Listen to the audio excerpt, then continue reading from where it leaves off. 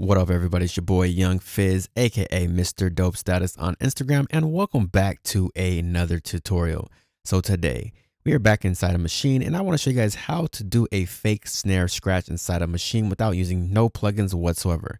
So if you haven't already, make sure you hit that like button, hit that subscribe button, and please do not forget to turn on the bell notifications so whenever I drop a new video, you will be the first one to be notified.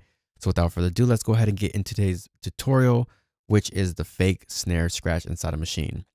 All right, so I have already loaded a snare. Let's go ahead and listen to what that sounds like there. All right, perfect. So the first thing I want to do is make a duplicate. So I have to turn off my pre-hear switch here and drag this down here. Now I have made a duplicate. So I'm gonna go ahead and click in a note here, and then I'm gonna click in a note here. And we're just gonna go ahead and play these two notes. I'm gonna turn back on my pre-hear switch.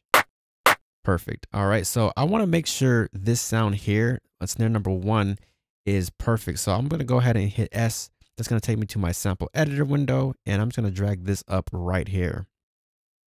All right. And that's just so it's playing as soon as I press the button, it's clicking.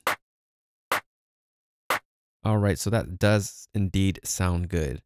All right. So the next thing I want to do is go down to sample 2, and it's going to be the same snare. Instead of moving the start point here, I want to reverse it first. So I'm just going to go ahead and click the reverse button.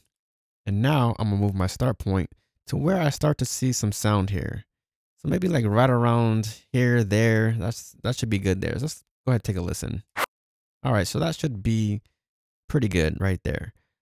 All right, so now I have two snares, one regular and one reverse. So let's go ahead and go back to my pre-hear switch and listen to them both. And let me just press play.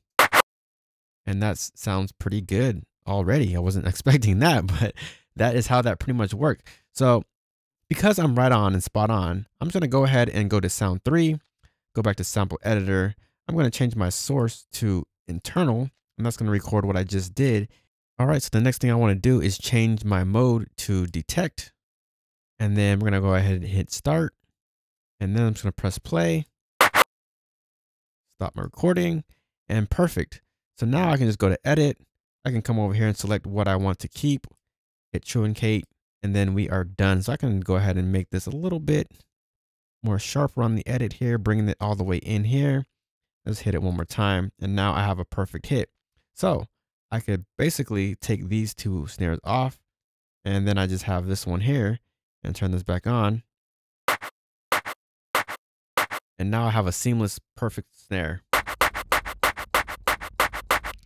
And that's pretty much the tutorial. So if you guys have any questions or comments, please leave them down in the comment section below. It's your boy Young Fizz, aka Mr. Dopestatus, and we will see you on the next tutorial. Thank you for watching. We out.